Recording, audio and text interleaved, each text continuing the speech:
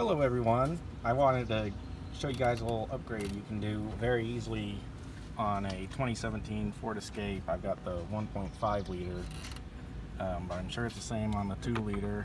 But you can just basically turn this into the cold air intake by just taking the cover on this off.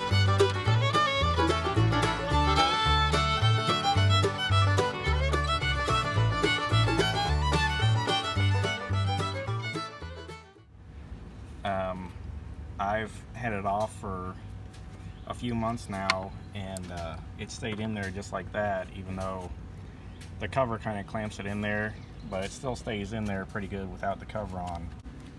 Before you do this, just be aware that this is not how this is designed or what this is designed for. Obviously, it was designed to have this cover on,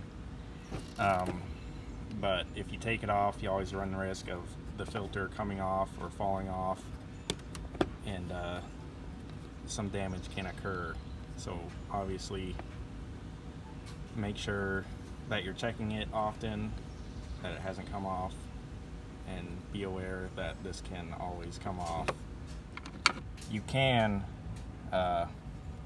maybe use one of these to kind of clamp it on there, but this one's a little bit too thick that way to get it to fit in there. But I check it every once in a while to make sure it hasn't moved out of place, and it never has. It stayed there this whole time. And I've noticed a increase in the fuel economy.